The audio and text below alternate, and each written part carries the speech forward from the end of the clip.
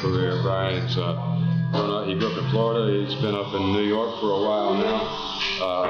I think you're working on your 4th record, is that right? Yeah, 4th record. We're doing a follow-up to Honest Love. Following up to Honest Love, which was fantastic. We got the opportunity to review that on Middle Tennessee Music, what was it, about 6 months ago? Yeah, man, it was a great write-up, and I was really blown away that you guys took an interest in it. I appreciate that. We're glad you contacted us.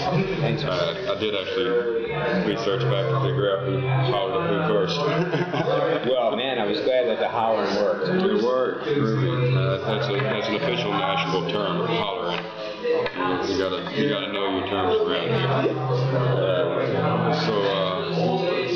This is actually take 2 of this one, and we're going to backtrack a little bit here. And Brian's been down here for a couple shows recently, and this is what, your 3rd trip to Nashville? Yeah, we did 2 shows at the Bluebird, and we just did a show Saturday night at the Listening Room. The Listening Room. Yeah. I tried to make it. It was fun. Things happen. Didn't you have truck trouble or something? I have truck trouble every day. Honest love don't last at all. Honest love. So Brian, how long have you been playing music? I think you told me since you were 5, and Yeah. I'm going to guess that's what, 25 years? Yeah. So I've been playing, and it's like, you know, it always wasn't good, and sometimes I really don't think it's good, but it sounds better than it did back then. Like, it seemed like it progressively got a little bit better and better. So that's good. I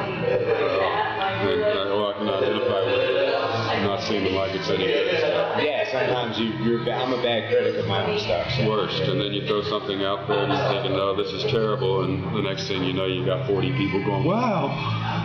Dude, that happens all the time. Like, you'll be at a club and they'll be like, play that song. And then you're saying to yourself, really? That one? Yeah, do you really like that one? Okay. And then I'll hop down later on and I'll ask them, why do you like it? And they'll be like, I don't know, I just do. And it's like one of those just do type of things. Like, some things either just have something or they don't.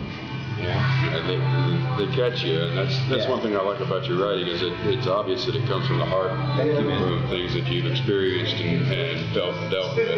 Thank you. I think that'll get you a long way in Nashville I hope so. and music in general. Just makes me crawl.